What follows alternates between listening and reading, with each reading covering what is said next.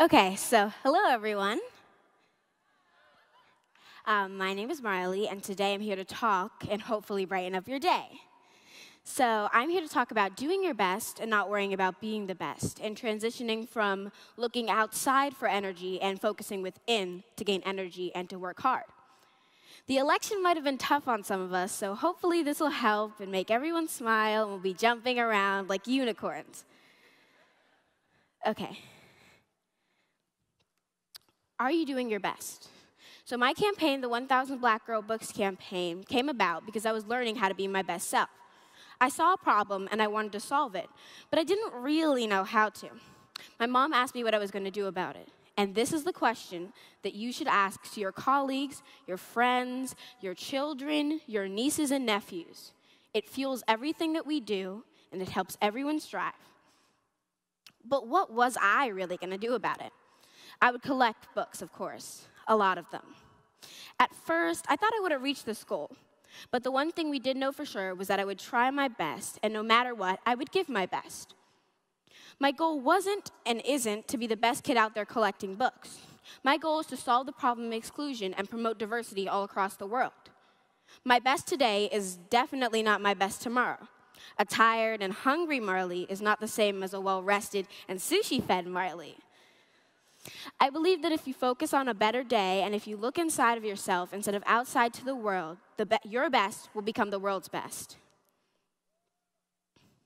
Don't confuse better with best. In English class, you're taught the comparative state of words. For example, looking at 3 apples, you can compare their size, determining which is big, bigger, and biggest.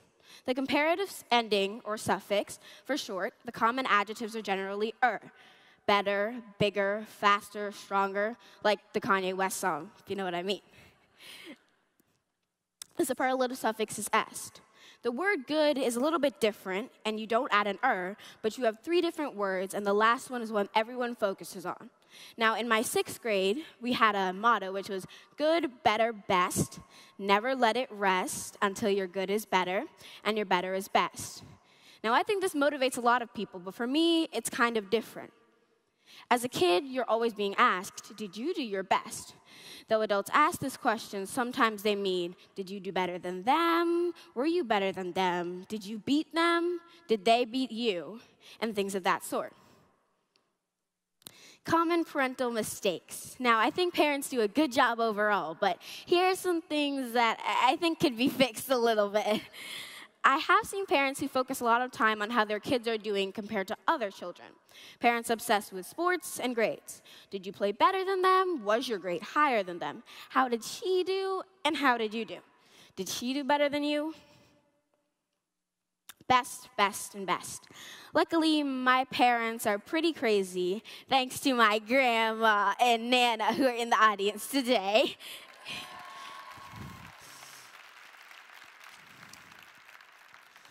And instead of focusing on other children's performance, they normally focus on me, which is great. I'm an only child, so it's my life now. My mother, who is clearly the craziest in the family, is always talking to me about excellence. And she's obsessed with it, and because I have to spend so much time with her, which I love, Mom, wherever you are, I love you. And now I kind of am obsessed with it as well. In my family, best is not a comparative state because good and better are never really options for me or for anyone who's in our community. Best is the only standard, and it's fixed. We understand that our best can change, and that our best is a variable, and that some days my best is really like a B, and some days my best, hopefully like today, is an A+. So in my family, it's best, best, and best. The best is inside. We don't compare, we focus within. We work on being our best self daily. We work on giving our best at every single thing that we do. And we strive to be the best version of who we are. We show our best self to the world. But while this is my personal journey, it's not the journey of many kids I know. And it seems the comparative state is something that only kids know. This is a problem. When a kid is told to do their best, they spend their time trying to figure out what they love. They search inside for their passions, and they challenge themselves to rise to the occasion. Comparing is pretty bad. But when kids compare and they're told to be the best, then something else happens. They develop bad friendships. They spend time with kids who they think they're better than. They're motivated by what happens in the world. And they focus on rewards and presents for anything they do. And others determine their sense of self. Frustration can lead to your best. In my 5th grade class, I was assigned only books featuring white boys and their dogs. This is a phrase that some of you have heard, and it's very, very true. And no books had black girls as the main characters. I'm a black girl, and I wanted to read stories about girls like me. Smart, funny, interesting, beautiful, adventurous.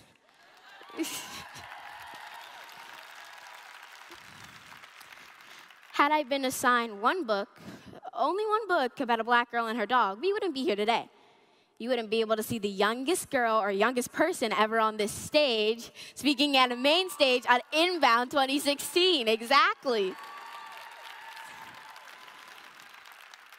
So I kind of wish it never happened, but I'm happy I'm here, so let's keep going. I'm not Fannie Lou Hamer, but on that morning in the diner, I told my mom I was sick of it, like done. Like, you can't even make me go back. Unless this changes, I'm not going back to school, Mom. No, it's done. It's done. And I was sick of us not being included, and I was sick of our stories not being told. Preparing to be your best. I attended the Grassroots Community Foundation Super Camp. For the past 5 years, I've been learning how to become more confident and how to use my gifts and talents to make the world a better place. But at the time my mom asked me what I was going to do, I had the training and confidence to respond. Your truth is your best. The first thing we learn at Super Camp is the principle of truth. But there are 4 core principles that we work on: truth, order, balance, and reciprocity. And through my campaign, I think that truth and reciprocity are the 2 things that I've always focused on. In truth, we learn to distinguish between the myths and the facts. We also learn to speak the truth and do the right thing when nobody's watching. This campaign and my need to include black girls' voices and experiences are my truth. The principle of truth teaches you to focus on being your best self. Goals change as you do. My original goal was to collect 1,000 books where black girls are the main characters. I was serious about us being the main characters because, like the books, I'm also sick of TV shows, movies, magazines, and other forms of media not featuring us as the main characters. I am done, just done. But when we are featured, we were the sidekicks. Why the sidekicks?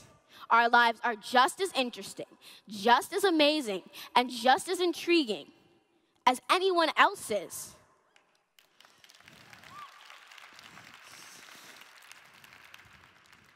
While I had this very bold goal, I didn't expect to be successful, and I wasn't for a while.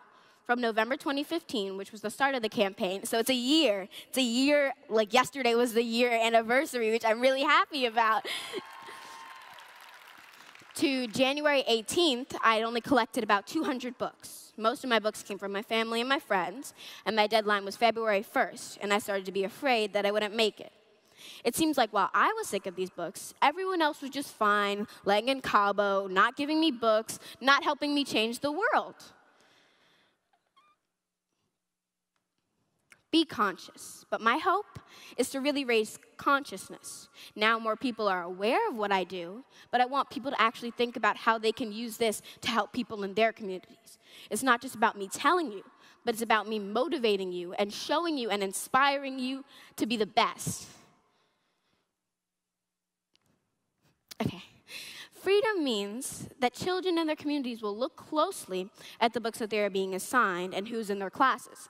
If the stories don't reflect the kids, then I want them to be hopefully braver than me and tell their teachers, their parents, their superintendents, and whoever is there to show that they can help them.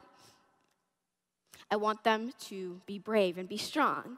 But freedom also means that school districts will realize that they're really doing a very bad thing by not exposing all children to diverse stories and diverse lives.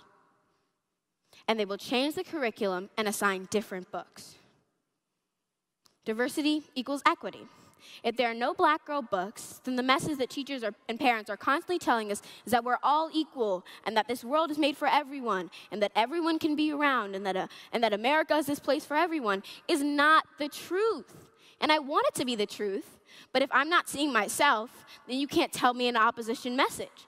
a message that is not telling me the truth about my identity and my country and the place that I live.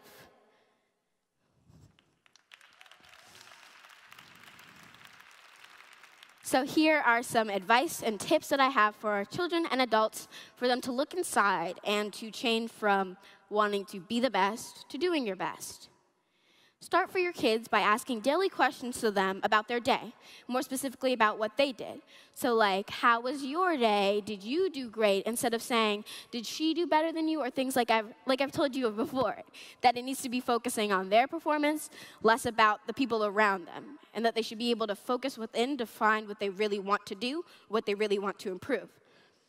And I also suggest that you write down monthly, weekly, or daily goals with your child to promote them looking within to find what they want to do. It helped me, and I think it can help adults, but for children, it really does help to sit down and look with them about what they want to improve.